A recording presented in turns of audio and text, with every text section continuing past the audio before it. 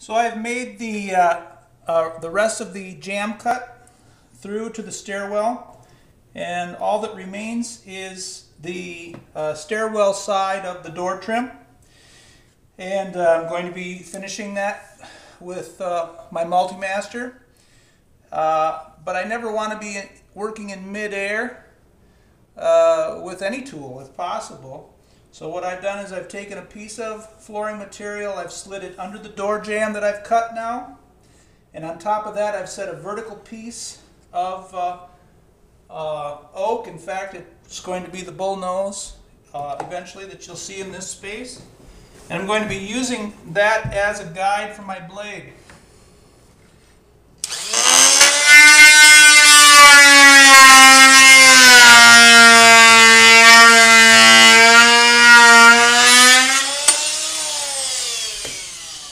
My very, very dull blade. Looking good.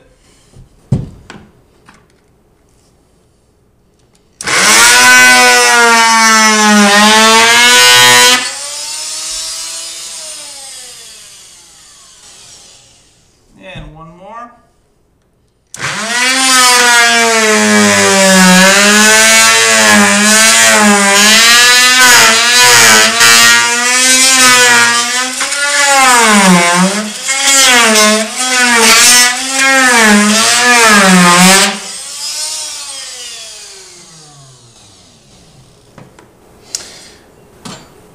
Said it before, but I reach for my fine tool every day, it seems.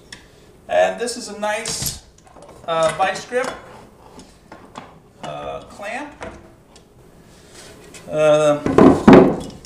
that works nicely for this kind of application. And I can't show it to you, but it's a nice clean cut here. Here's the material that I removed. And I could not have done that with a free hand.